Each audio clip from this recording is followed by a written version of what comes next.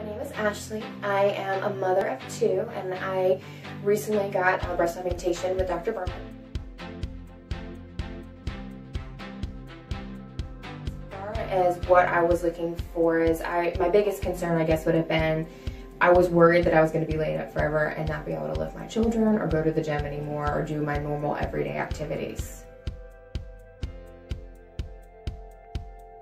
So I remember one of the first things I asked him was, how long am I gonna be able to do nothing? Because I read all of these horror stories about you can't do anything for 9 to 12 weeks and you're just stuck. You can't even move your arms. Well, I went to him and spoke to him, and he assured me that that wouldn't be the case. And I remember 3 days after my surgery, I was back in the gym walking on the treadmill, and I was able to lift my daughter probably after a week. So I was very surprised.